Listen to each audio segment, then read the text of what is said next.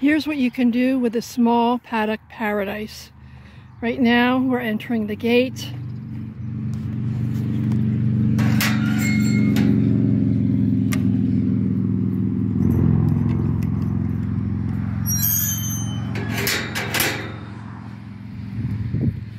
I have a mini donkey, a Shetland pony, 3 large horses, and a mini horse on my track.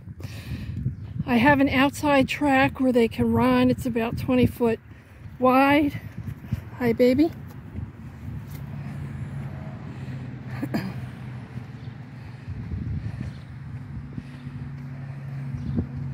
At the end here, I repurposed my old bathtub, and it's now a water trough. It works really well with it being white. It doesn't get algae growth in it. Hi, Jake.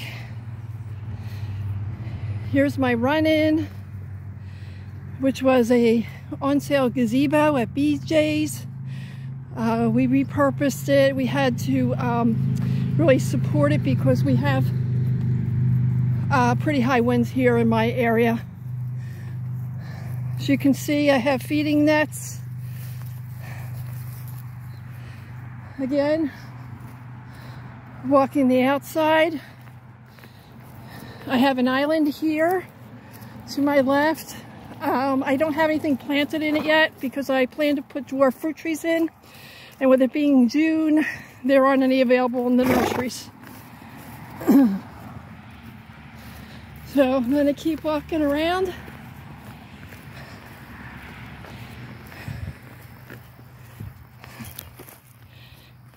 We run into the little guys again. In this island, I have case trees. They're very small. You probably can't see them.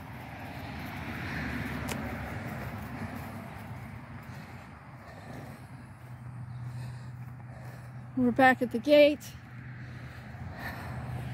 Another feeding station. This is a little wider area. I've put some very coarse stones down for their hooves. I wanted to do another island in here, but it was just getting to be too much physical labor for us. So I'm just putting obstacles in the way.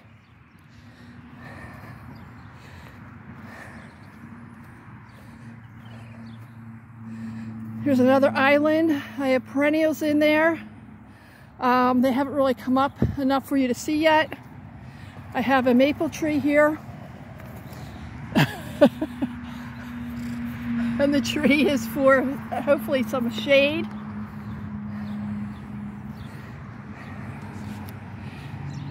Here's my island. I've got a pawpaw tree and some elderberry bushes started in here.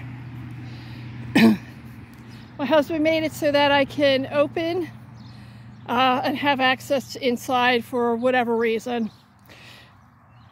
And I know the elderberry really isn't a safe horse bush, but it's in where they really are not going to have any access to it. I've also put a lot of mint in here, which is horse friendly.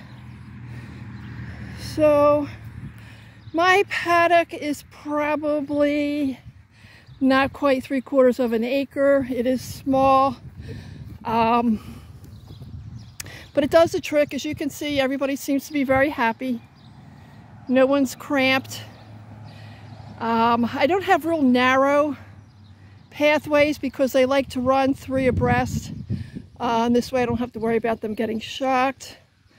Another feeding station. I hope this gives people with small areas a little bit of an idea of what you can do with a very small space.